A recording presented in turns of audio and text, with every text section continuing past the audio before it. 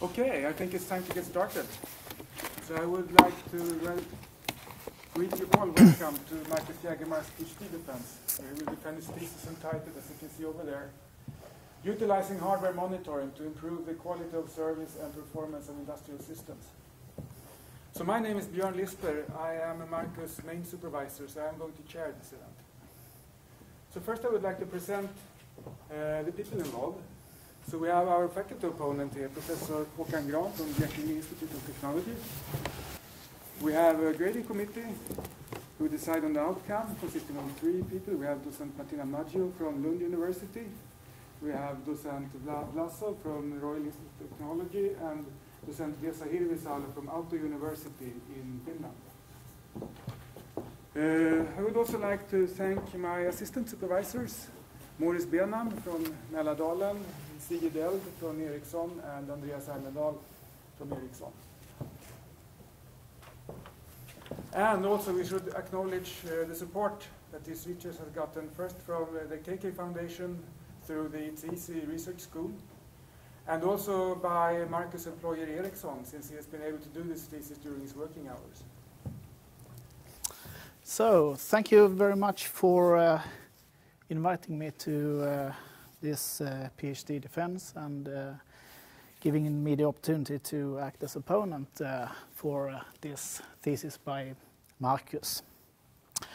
I will try to give a general overview over the thesis, and Marcus has done mainly 3 major contributions. I will try to put them a little bit in perspective and in a slightly popular way maybe to explain what he has done.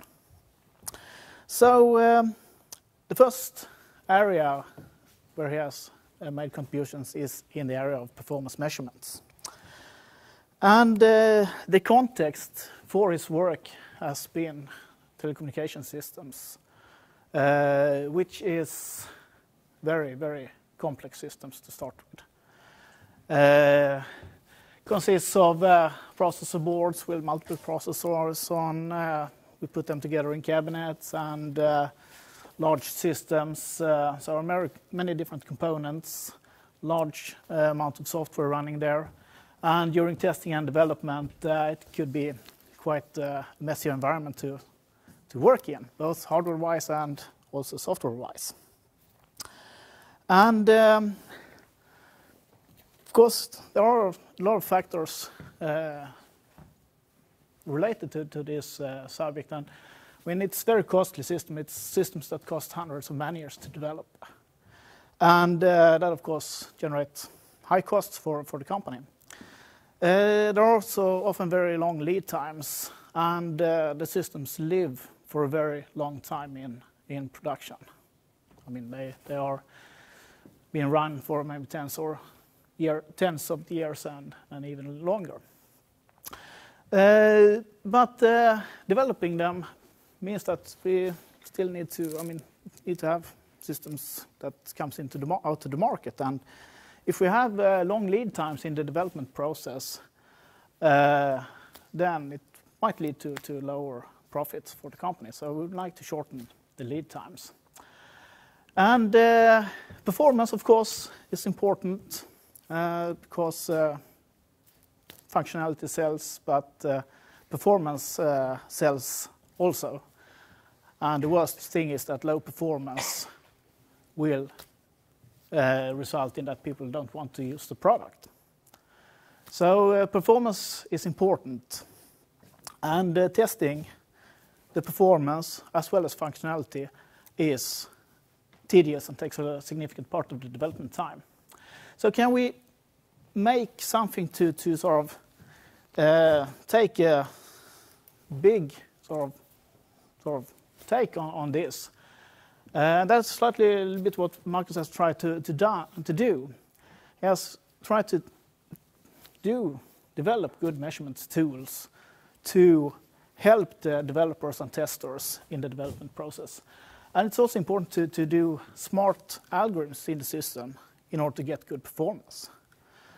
So if we go a little bit into what he has done.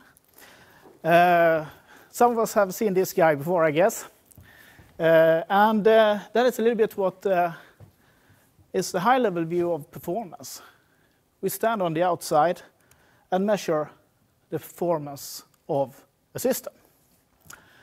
For example, just measuring the execution time or response time. And if we're lucky, the system performs very fast. This is typically an Ericsson system, even though it's Porsche. I mean, Ericsson systems are also fast, costly, exclusive. But what if when we measure the response time, the system behaves like an old T-Ford? Then it's not enough to just stand on the outside and measure the execution time. We must do something more. And that's where Marcus comes into the picture. Because what he has done is to go into the details about how can we look into the car, in this case the telecommunication system, and put in measurements probes, measuring detailed information. For example, for a car it could be the revolutions per minute in the motor, air pressure in the wheels, different aspects of the airflow around the car, and all these kind of small details that sum up the whole picture of the performance of the system. Why it goes fast or why it's not. So that is the contributions in the first sort of area. Putting in detailed measurement tools and how to use them to understand the performance of systems. The second big part here is on adaptive message compression. And in most systems, we have entities that communicate. It can be computers, it can be just software entities that communicate with each other. For example, here between A and B, there is a channel that we can send messages back and forth. And as long as we have low utilization of the channel, it goes very fast. I mean, we have space in the channel, so I mean, round-trip times will be under control. Problem arises when we put in too many messages into the channel. There will be congestions, long latencies, and everything goes much slower. And that's not what we want to do. We want to have good performance. So, okay, one reason here is that, of course, we have too much traffic into the channel. Can't cope with it. So what if we try to reduce the size of the messages using some kind of compression algorithm? That sounds like a promising idea, because then we get rid of some of the amount of traffic, and we get space in the channel again, and traffic can flow as we want. There is, however, one small thing to think about here. Reducing the size of messages, compressing the data, costs something. There's no free lunch in this. So we must spend CPU time on compressing the messages. And that is the key idea. Because the reason when we get the congestion in message challenges, that usually means that the CPU cannot work as fast as it can. It runs out of work because it waits for the messages to travel back and forth. So we have idle CPU cycles that we can spend on compressing the messages. So instead of just letting the processor standing idle, we can use it to compress the messages and then reduce the load on the communication channel. And if we have low CPU load, we have plenty of idling time that we can spend on compressing messages. We can have then a costly compression algorithm that costs a lot to compute, but is efficient in compressing the messages. On the other hand, if the CPU load is relatively high, then, okay, then we can't compress as much. And again, that's where Marcus comes in. He has devised an algorithm that dynamically can adapt the compression level in relation to how much CPU load there is in the system. So taking into account how idle the CPU is, it can dynamically adjust how hard we can compress the messages. Really a nice idea. So, finally, process allocation and scheduling. If we look at this telecommunication system from a very simplified perspective or very simplified model, then we have a number of CPU cards that consists of a number of processors with their local cache systems to bring data close to the processor. We have memories, etc. And then we put several cards in the same rack, get a bigger system. And if we put several cabinets together, we get a really huge system, which contains many, many processors. And it's in these smaller processors that we now have very many of that actually do the work. So the problem that we are facing is, given that we have a pretty high number of processors, we're talking about hundreds of processors, we need to have some way to put the work on these processors in a good way. And there we have two problems that we need to address. First, allocation. In essence, where to put the different work tasks on which processor. And then the scheduling problem. When and how are we going to execute the work that we have put on a particular processor? And since we are working with these very, very large systems with many different activities, both dependent and independent tasks, we have changing conditions on workloads. I mean, the load varies. And that leads to that the decisions must be taken dynamically during runtime and in some kind of automatic fashion that are adapted to the situation. Additional complexity is that in many cases, we also would like to have certain response times. We need the system to answer to our requests within a finite time. So that adds significant complexity, actually. So therefore, we need to have mechanisms and algorithms that dynamically, during runtime, measure what's going on, measuring the load on the processors, for example, the behavior in the memory system, and depending on what's happening in the hardware at each particular time instance, dynamically change the way processes are scheduled on the processor. And that is, again, what Marcus has done. He has developed algorithms that dynamically adjust the load on the processors to guarantee certain levels of services. So, with those words, I leave it to Marcus to talk a little bit about the details. Okay, the floor is yours. Okay, Marcus, your turn. Thank you.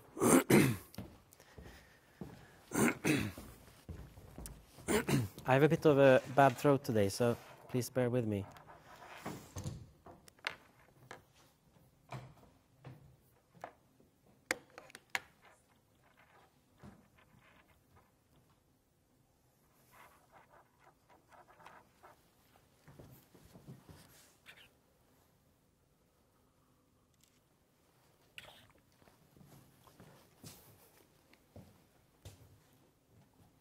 Great.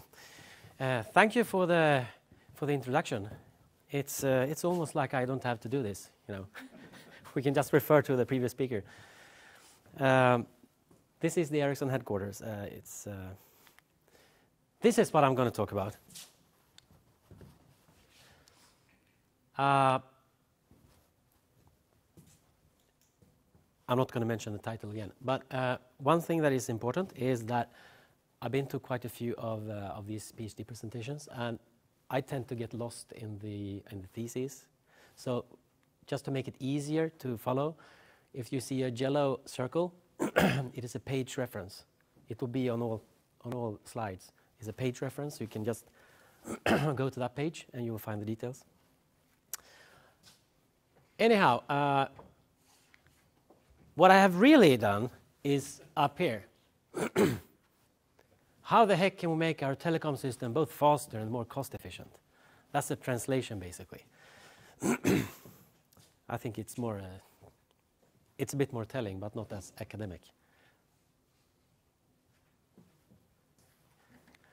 Okay, I'm going into the errata. This was the thesis sent to the grading committee. It's apparently not okay. This is how it should look like. So you can change it if you like. Nothing is changed in the content. It's just the front page. I'm not allowed to say that.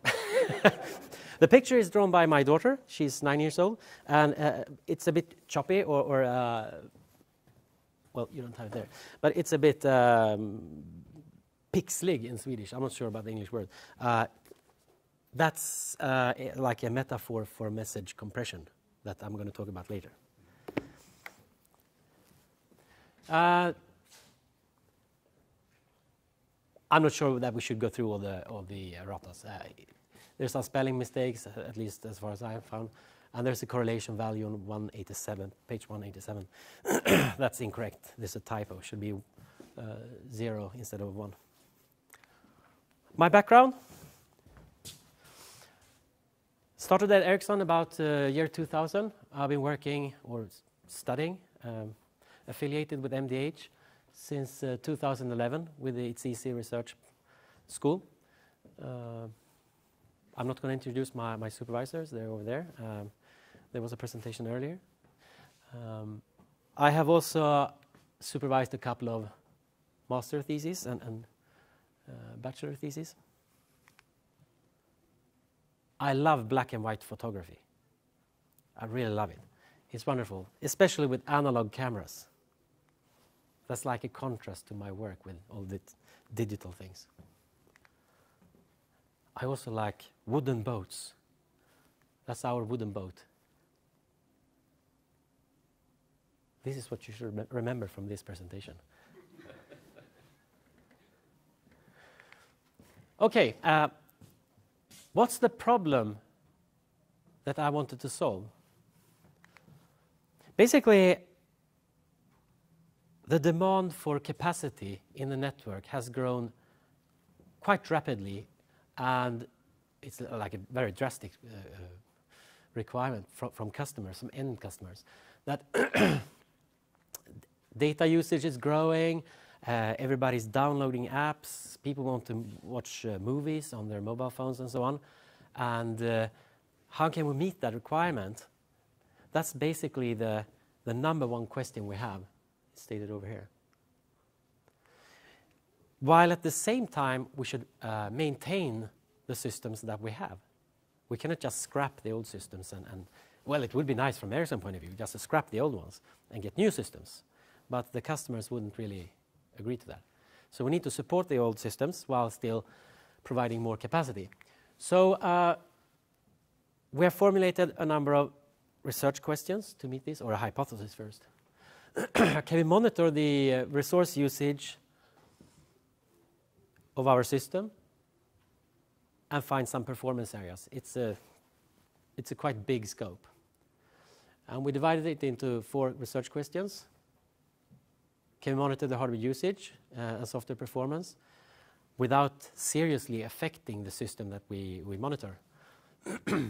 Can we replicate the load of a production system on a test node. That would be interesting from the testing perspective, as Håkan mentioned. Can we improve the communication performance? That's quite important in our system. And we would still like to keep a CPU performance cap on that. Can we change or allocate and schedule processes in a more efficient way so that we get higher performance and still meet the quality of service requirements that we have? So there's 4 research questions.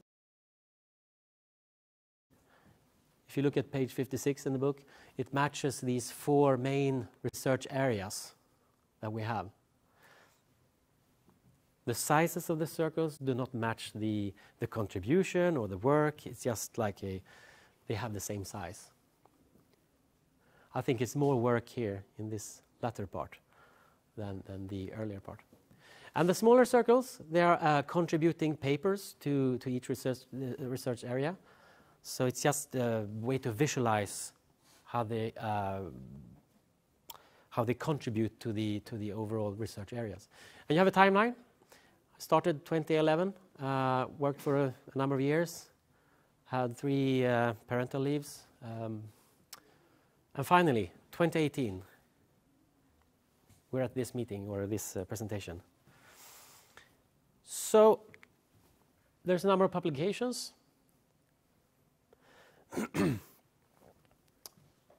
These publications is the fundament of the thesis itself. There is also a number of somewhat related publications and really related publications. I've tried to just indicate the green ones. They are sort of related. As you can see down here, the green ones contribute to the research area. And the blue ones are less related.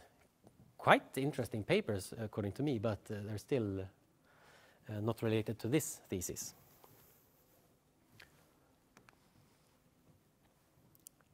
Now I'm going to touch on pretty much the same thing as Håkan did. This is the target system we've been working with. I'm not going into this because Håkan did it so quite thoroughly, but there's thousands of cores in the system. This is the old system that we work with. It's still in place, it's still working, it's still deployed. But we have moved into newer types of systems, which are more distributed and will be cloud-based. Yeah, you see in this picture, it's about the lab. It's a mess. That's typically the case. It's a mess.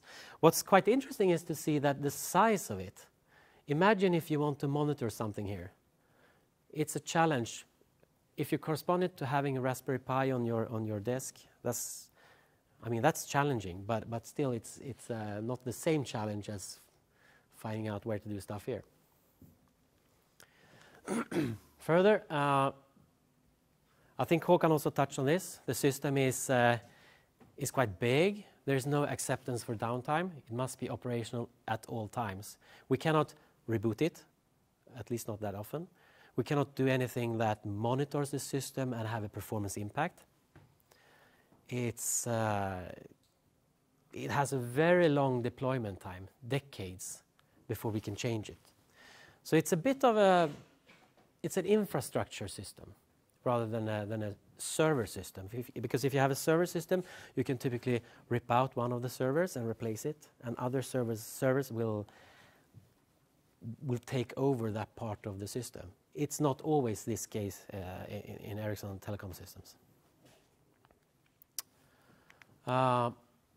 So, down to the real business. What have we done so far?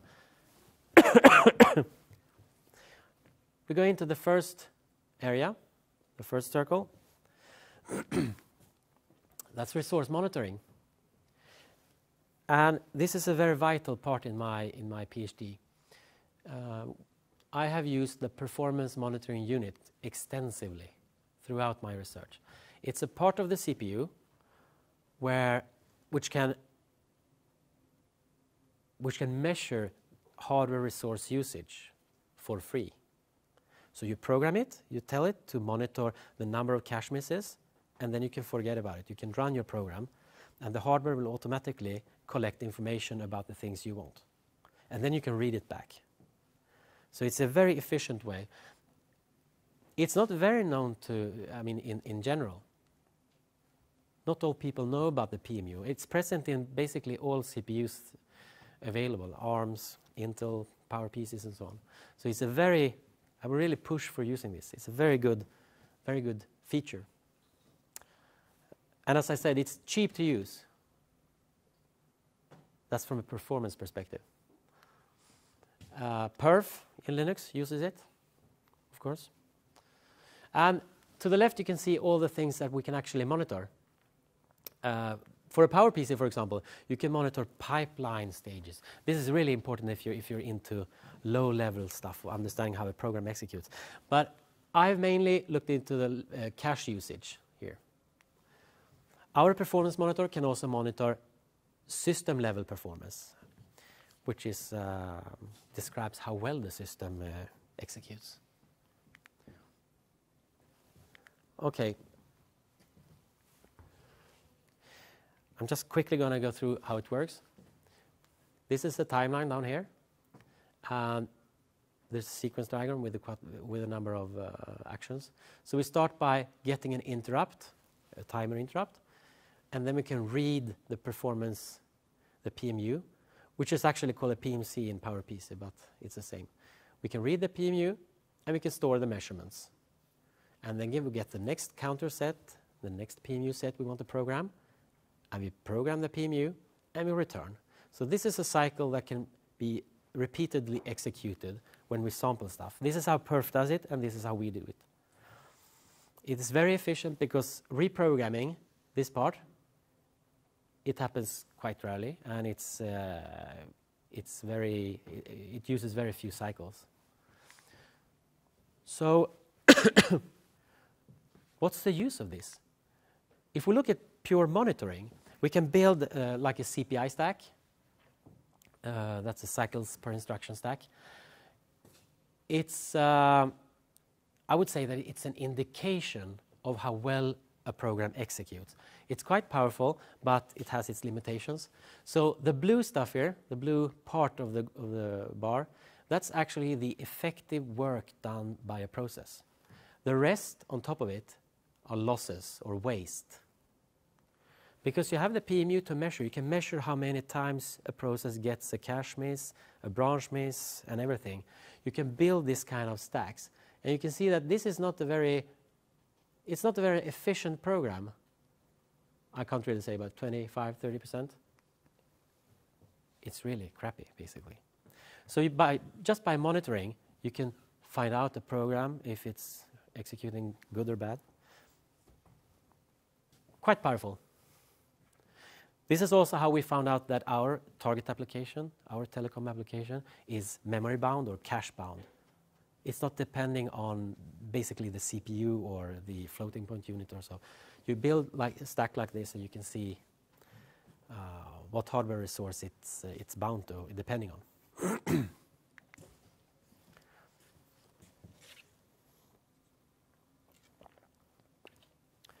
So the next step.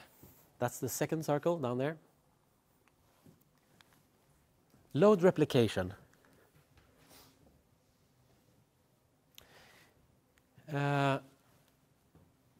If we start on the left side, we have a production node. We start by monitoring the execution or the hardware usage of this production application. This can be at the customer site if we get access to it. Then we can build like a log or a database of how it executes over time. Then we can use this information. I will not go into detail in this presentation, but we can use this information to,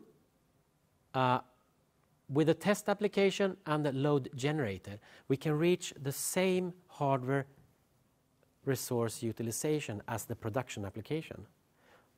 Typically, you have a test application that tries to replicate the behavior of the real application.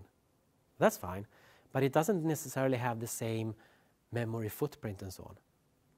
and memory footprint that can cause secondary effects, like a lot of cache misses. It will increase the message processing time. You can miss deadlines and so on. So this introduces a step of more realism in a test.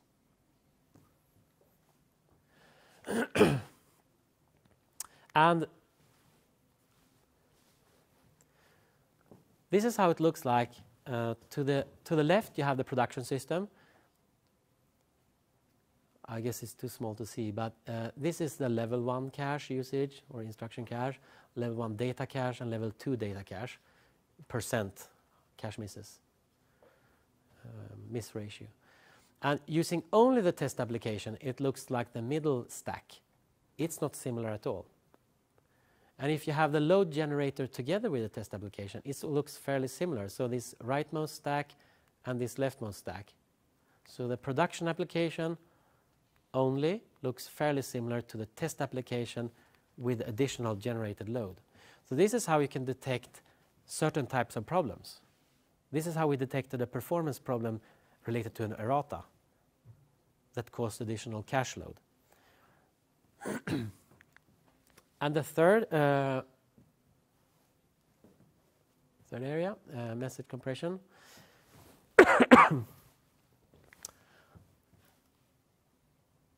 Well, just monitoring the system made it possible to see that the message performance was not optimal.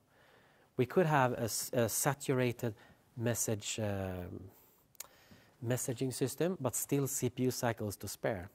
The CPU may not be totally loaded, but we still had a congested communication network. So why not use these CPU cycles to compress messages and get higher throughput? And vice versa, if the CPU was bothered with other stuff, we could actually reduce the number of compressed messages to let the CPU execute other services. So we devised this. It was quite naturally implemented. We changed the API, the messaging API, send message and receive message, and we implemented a message compression functionality below the API, so the applications did not have to change anything. They used the same API as before. They didn't notice anything.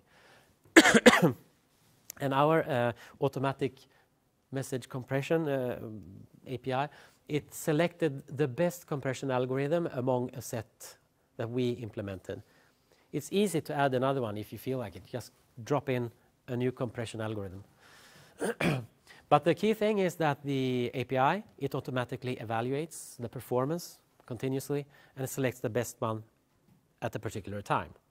So if the content of the message stream changes, another algorithm should or can be selected if it's better, if it provides better performance. And this is one of the results. The black line, the black line is our automatic message compression API, and the blue line on top, that's the uncompressed, and the average message round trip time, lower is better. So you can see that in the beginning it takes a while for it to gather enough information to make an intelligent decision. But when it makes this decision, it's progressing to a much better solution. The bottom line is, if I as a human know that this compression algorithm is the best one, I can select it directly. That's of course the best solution, but not necessarily the most convenient one. So the cost of our selection mechanism is between the black line and the lower one. And the fourth,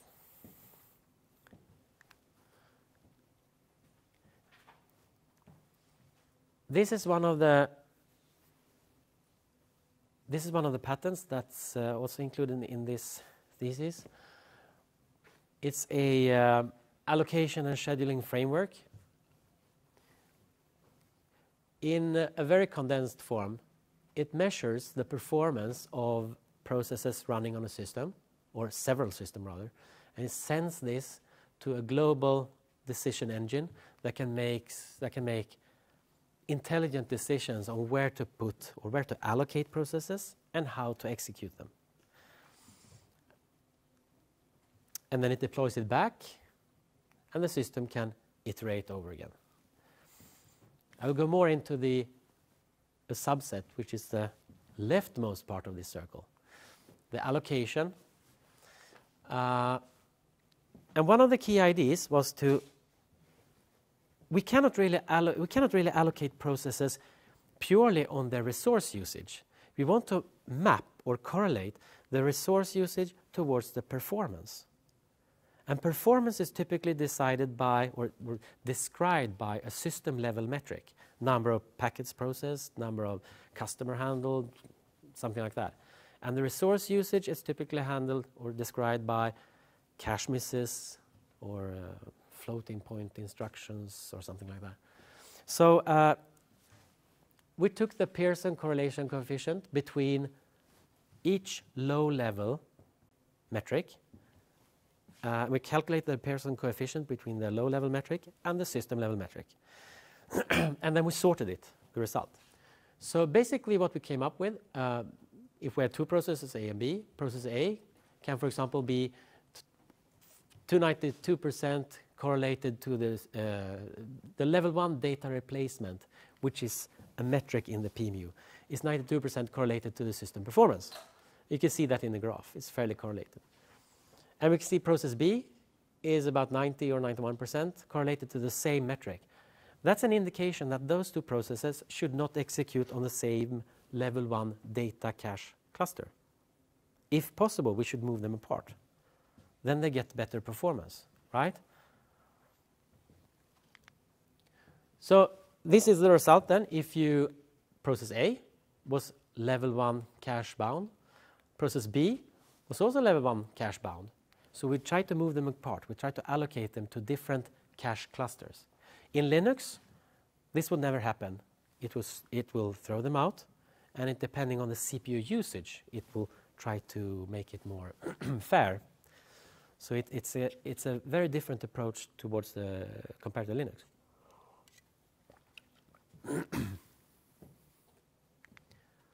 And the second part is scheduling.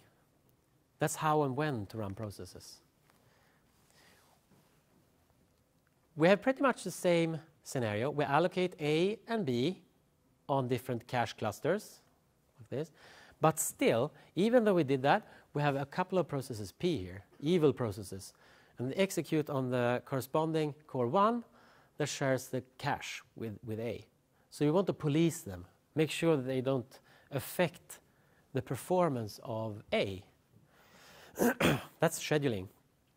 So now we came up with another patent down here. It's the idea itself is fairly simple. The PMU is a counter. It counts the number of accesses to a resource. Whenever it reaches its maximum state, it generates an interrupt. That's how it works. So what if when we swap in a process in the scheduler, we program the PMU from its maximum value, we subtract a quota. This quota is decided by the decision engine before. So we subtract the quota from the maximum value, and then we swap in the process and then let it run. So it will run until the PMU reaches its maximum value, where it will generate an interrupt. Which means basically that you swap in the process and you don't have to care about it. You just let it run. And that's there's no cost associated with that. It's completely for free to run.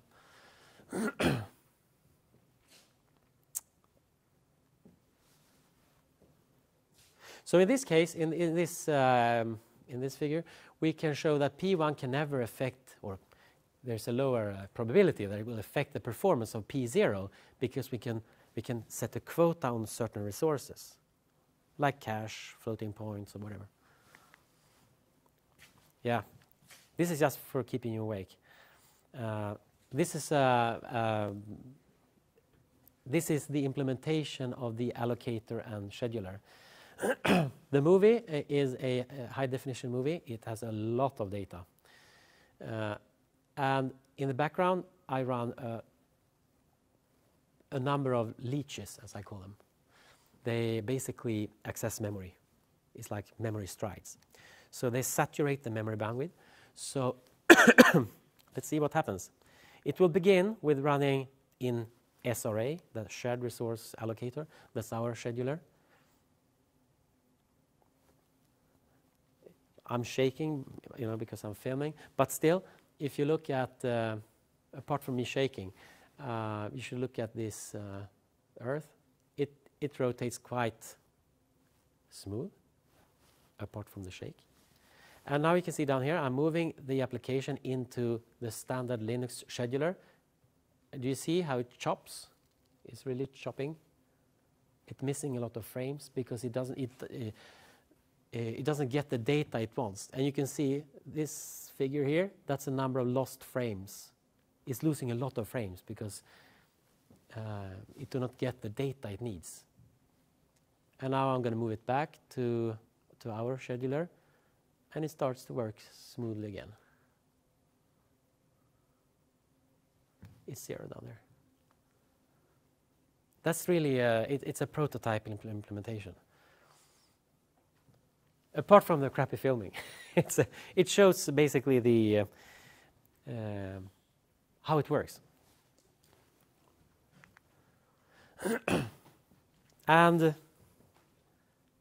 this is another experiment where we're measuring the average message round trip time of our test application, and we have a lot of leeches in the background trying to destroy the execution environment. This is just the test application without any leeches in the background. It runs nicely and smoothly down here. And then we introduce these kind of leeches. That could be services if you translate it into a real application. It could be any service that intermittently tries to execute. It gets quite choppy and fluctuating. And you can see that the performance, there's a radical performance drop in our application. And then we move our application into the new scheduler, which is it's enforcing a quota on the caches. So now you can see that it's executing quite smoothly. And that's good from our perspective. The difference between here, this line and this line up here, that's the cost of the enforcer, which is, by the way, completely unoptimized. It's implemented in Linux, but it's not a product yet, not an official product.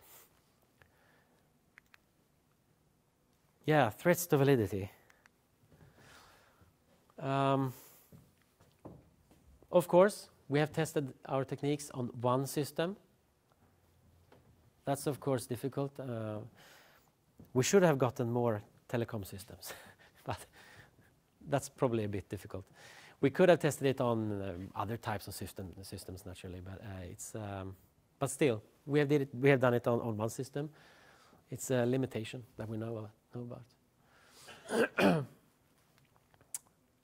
Regarding the monitoring and load replication, we have not really verified that the development time is shortened by finding bugs in early stages, but I think it's stated by Böhm, for example. So we haven't really confirmed that. We have also used synthetic test data in some corner cases for the message compression. We can also use a different type of metric. This is the feedback I got from some paper presentations, that we could have used different system level metrics instead of the round trip time. We could use bandwidth or something like that. The reason for using the round trip time is that it was used previously in our system. It was a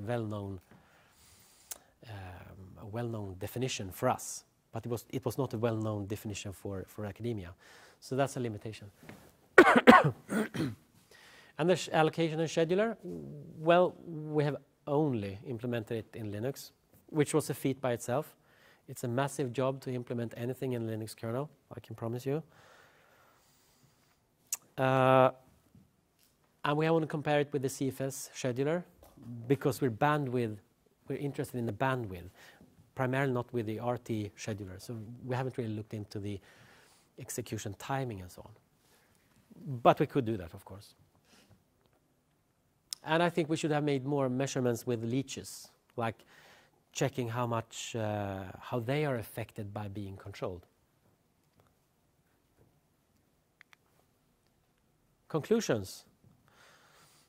Well, I just listed the research questions and the hypotheses here and try to answer them. We have devised the resource monitoring method. We have deployed it, actually in the production system, so at least testers use it nowadays. And the load replication, we have implemented it, we have tested it, and it works. And the message compression, it's also implemented, it's also working. We haven't really deployed it yet. And the same thing for the allocator. It's working in Linux. It's not a product as of yet, but maybe it is later on.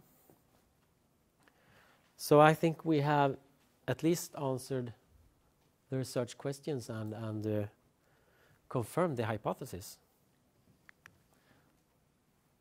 The summary, this is the last slide. At least some small dent. Yeah. Several publications, and I think the industrial contributions are quite nice. Personal journey, of course. It's always good to learn stuff. A lot of academic knowledge. I think this is the key outcome for me, at least. A structured way to investigate problems and hopefully solve them. That's a key outcome for me. And also, I'd really like to be part of the to work between academia and industry. That's a really fun place to be. And of course, it's been great fun. That's the most important thing. Thank you.